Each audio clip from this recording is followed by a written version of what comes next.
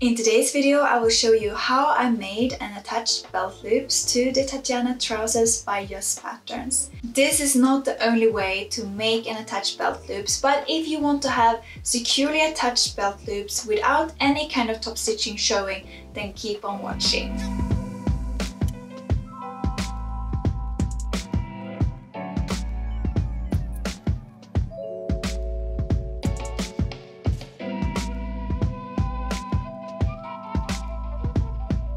Hi, my name is Matilda and welcome back to Miss Matti, the channel where I share all about sewing, knitting, mending and generally how to live an awesome and sustainable life. If that sounds like something for you, please hit the subscribe button and hit the notification bell so you will not miss any upcoming videos from me. In today's video, I'm going to show you how to make and securely attach belt loops without any kind of top stitching showing. The trousers which I will sew the belt loops on are the Tatjana trousers by Just Patterns. Throughout the process of me making these trousers, I also made videos on how to sew the perfect darts, how to sew a single welt pockets, as well as how to sew a front fly zipper to a pair of trousers. And if you're interested checking these videos out, then I will link them in the description box down below. But now, without further ado, let's get into making belt loops.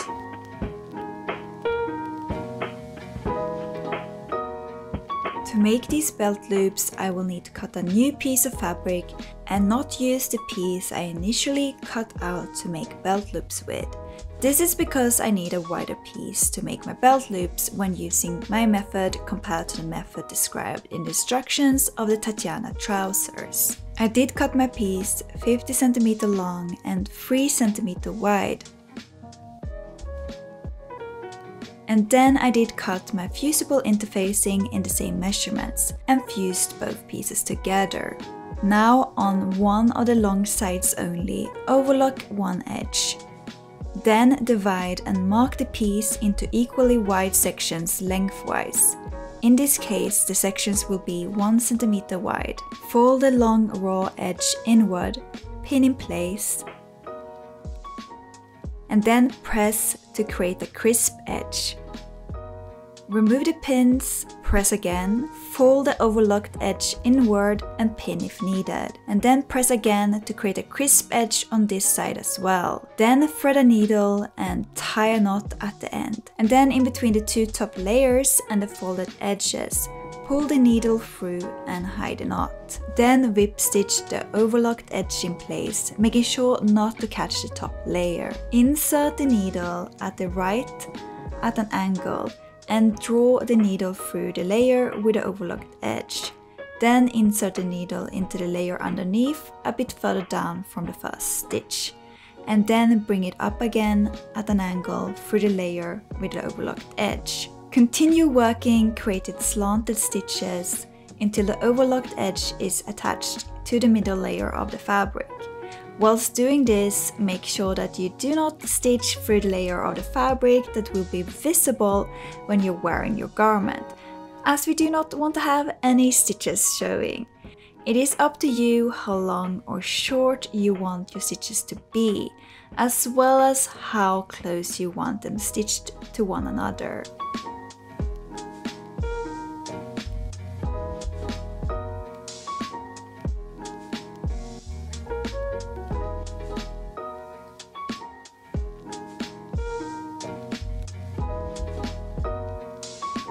Now it's time to mark where you will cut your belt loops.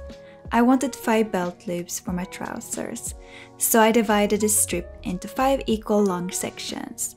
Then using pinking shears, I cut my belt loops to the correct length. As my fabric frays a lot, I decided to use fray shag at the edges of my belt loops. And now it's time to attach the belt loops. Mark where you want your belt loops and pin the belt loops to the waist before attaching the waistband. This helps to make them more securely attached. Then I base stitched the belt loops in place and went on making my waistband. I made a curved waistband to ensure that the trousers fit me better, and if you want me to make a tutorial on how to make a curved waistband, let me know in the comments down below. Then stitch your waistband to the trousers, with the right sides facing and a 1 cm or 3/8 of an inch seam allowance. And then press the waistband up and away from the trousers. And then continue to construct your waistband.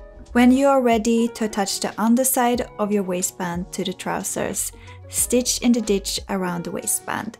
And then pin your belt loops 1 cm down from the waistband. Stitch back and forth to attach your belt loops.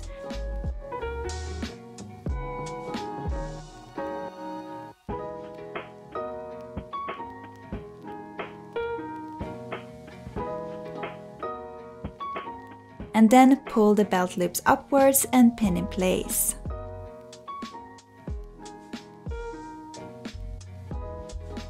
Backstitch the belt loops by hand at the top of the waistband. Sadly, I lost this footage, so I cannot show you how I did it. Make sure to not stitch through the top layer once again to avoid any visible stitching. And now the belt loops should be attached. I hope you found this tutorial helpful and that you will now be able to make and attach belt loops to trousers or any other garments successfully. And if you did, do not forget to tag me on Instagram at Miss Matti. I would love to see how the belt loops turned out. And this is how the Tatjana trousers turned out.